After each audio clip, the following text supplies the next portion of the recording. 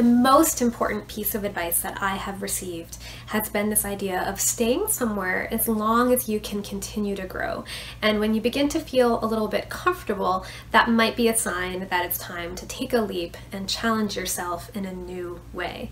I've received this advice from several different mentors, and it really has opened me up to possibilities that I might not have seen in my life and in my career.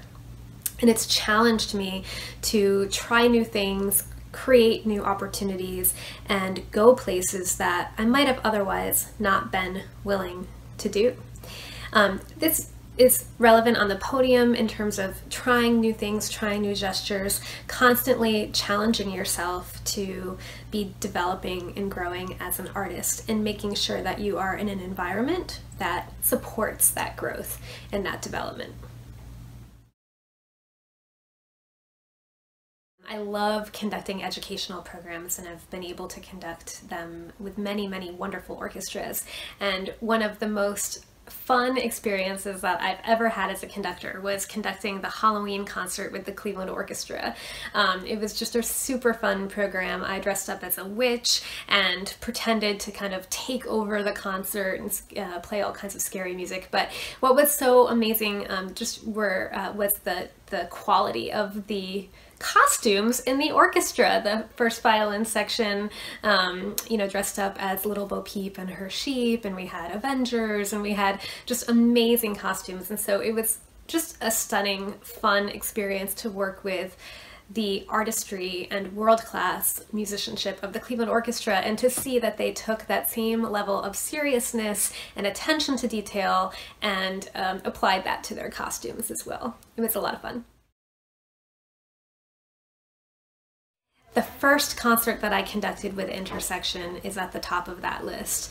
It was an amazing experience where I was collaborating with many community partners, in particular a contemporary dance company called New Dialect, some visual artists, amazing musicians, and we were creating something new. We were working together collaboratively. There was an energy and a pulse in the room. The repertoire was amazing. We did works by Gubaidalina, Ned Rorem, Jonathan Harvey, several other great composers, and we were bringing something to our community that hadn't quite ever been done before. And so it was just an amazingly meaningful experience to have an idea, have a vision, and then see that evolve, see that develop, work collaboratively with others, and see how their input and their perspective changes and shifts the thing that you are creating together, and then to see that all the way to the end, to the performance, and experience the outcome of this tremendous amount of work that everyone put in together is the greatest gift. Every performance feels that way.